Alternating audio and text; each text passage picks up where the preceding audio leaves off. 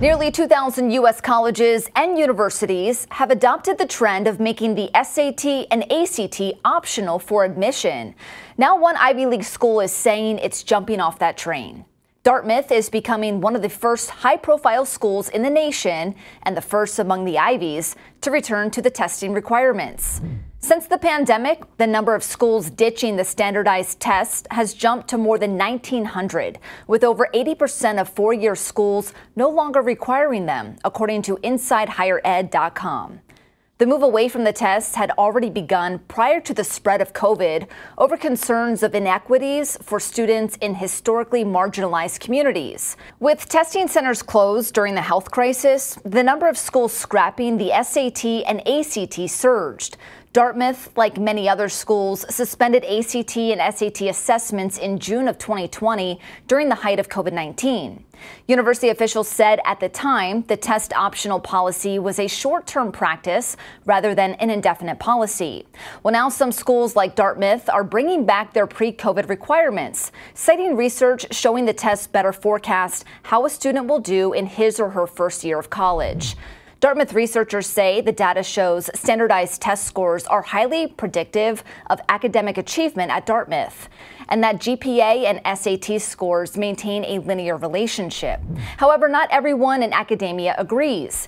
The entire University of California system does not consider the tests when reviewing applicants over concerns of racial bias. In a 2021 settlement, the state agreed to end the use of test scores in order to broaden access for minorities and students with disabilities. The lawsuit alleged using the ACT and SAT for admissions discriminates against applicants on the basis of their race, wealth, and disability.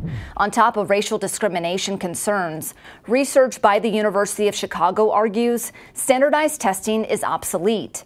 The authors of the study contend standardized exam scores are weak indicators of graduation and that course grades are more critical indicators of academic performance. Despite criticism of standardized testing, the Wall Street Journal reports 17 states have elected to use either the ACT or SAT to meet high school testing requirements to comply with federal law. The New York Times reports some university administrators are wondering if ditching the test was a mistake. And while more high school teachers are handing out better grades, it's not translating to better SAT scores. It's a problem known as grade inflation.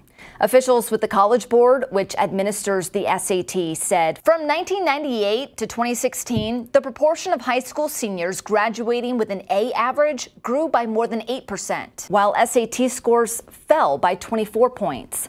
And the ACT found from 2010 to 2021, GPAs for high school seniors increased from 3.17 to 3.36. with the greatest inflation between 2018 and 2021. At the same time, ACT scores have remained stagnant or fallen. After suspending ACT and SAT in 2020 and 2021, MIT brought back its standardized testing requirements for first-year and transfer students. The Dean of Admissions at MIT said, "Just getting A's is not enough information for us to know whether the students are going to succeed or not."